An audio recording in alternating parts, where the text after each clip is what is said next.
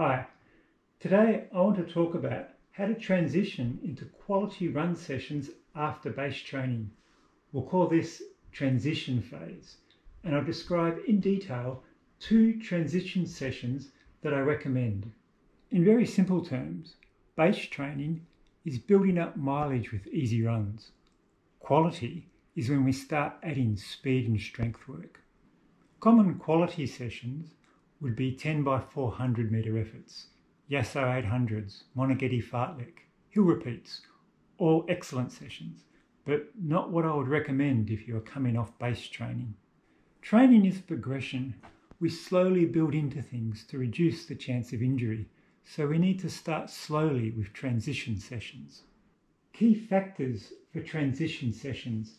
Number 1, lots of recovery between efforts. When we hit true quality phase, we will ramp up the fatigue. During transition phase, we want to minimize fatigue. We want to practice good technique on fresh legs. Number 2, less efforts. Again, less fatigue. We are focusing on technique, not endurance at the moment. If you are like me, your technique gets sloppy during base training. You zone out on the easy runs and develop bad habits. We need to develop or regain that good technique before we can worry about maintaining it under fatigue. Number 3, be conservative with the pace of your efforts. Base your speed on current fitness, not your goal pace in 3 or 6 months' time. There's plenty of time to progress the efforts later on.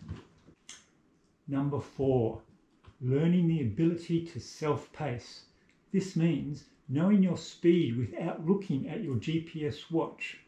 We'll discuss that a bit more later. These are all common sense, but what I've seen is that ego overrules common sense, especially for middle-aged men. Transition phase is where you really want to control your ego. Enough preamble, let's look at the first session. 2 to 4 repeats of 400 metres with 400 metre recovery, 4 to 8 repeats of 200 metre efforts with 200 metre recovery. Obviously there's a warm-up beforehand and a cool-down afterwards, and I include drills in my warm-up. I'll talk more about that later. The session is designed for you to do twice as many 200s as 400s. I typically start with 3 400s, so that would be 6 200s. This means I can progress to 4 and 8 a week or so later. Again, it's all about that slow progression. Recoveries. The recovery distances are the same as the effort, but you go much slower on the recovery, so the recovery duration is much longer. I like to do this session on an athletics track. One, far more accurate than a GPS watch over short distances, so better for comparing efforts. Also, I prefer to be able to visualize the start and finish points of my efforts. Number 2, I only look at my watch once when I hit end lap to see my split time. Over short distances, the displayed GPS speed is unlikely to be accurate. And you want to learn how to gauge speed, especially at the start of a race. For speed, I've listed around 5k race pace for the 400 metre efforts, but be conservative on your first session. You can gradually increase the speed in subsequent sessions. For example, if your 5k race time was 20 minutes, that would equate to 96 seconds per 400 metres, but on the first session you might drop back to 100 seconds per 400. That'd be 20 minutes and 50 seconds for a 5k. And then as you progress week to week, you might build up to 94 seconds per 400, which would be the equivalent of a 19-minute 35-second 5k. Again, it's just gradually progressing. And as I said, the 200 metre efforts are just a little bit faster. So for a 20-minute 5k, that would be a 48-second 200 metres. So you might start off 47 seconds. That equates to a 1935 5k. Then come down to 45.5, which would be a 19 flat, and then finally get up to a 44-second 200 metres, which would be an 18-minute 25k. Again, just that little bit faster than the 400 metre efforts, but None of this is sprinting, it's all controlled fast running. At this early stage, in the transition stage, don't be tempted to add more repeats. Don't be tempted to run the efforts any faster. Plenty of time when you get to the true quality phase for that. Now, concentrate on good technique and consistent split times. You don't want to start off fast and gradually get slower. You also don't want to see the times jumping around all over the place. Splits are unlikely to be consistent during the first session or two. It takes practice, but you want to work on that over time to try and nail that same time for each split. I promised 2 sessions. The second is threshold intervals. So 3 to 5 repeats of 800 meters at threshold pace, 400 meters recovery. Again, you want to include a warm-up and a cool-down, and I would recommend doing some drills towards the end of the warm-up before the first effort. The speed of the efforts is listed as threshold pace. This is roughly the speed you could hold for a 60-minute time trial. So for most of us, somewhere between your 10k race pace and half marathon pace. As a general guide, for threshold pace, you are taking 2 strides per breath in and 2 strides per breath out.